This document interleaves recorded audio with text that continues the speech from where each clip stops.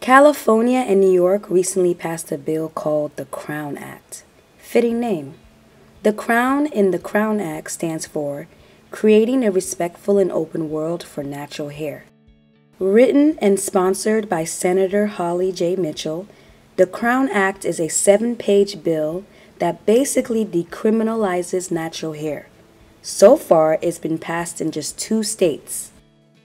You know what that means? Before July 3rd, 2019, you're committing a crime if you wear your hair natural at a workplace or at school. And it's okay for an authority figure to discriminate against you and punish you for it. It makes sense now why we're always seeing those disgusting videos of kids being sent home from school for wearing their hair in African hairstyles. When I first heard about this bill passing, I was happy because it's progress and it's a step towards the right direction.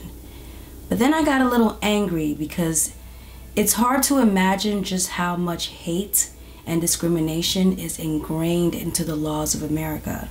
Passing a law does not instantly change herd mentality. And considering just how backwards this type of mentality is, it's going to take a lot more work and time to truly change the narrative around natural hair at all textures, and to get this bill passed in the remaining 48 states. I grew up at a time where it felt like everyone was infected by the European disease of colorism and texturism. It sticks more when your own people passively treat you like you're less than. It's easier to believe.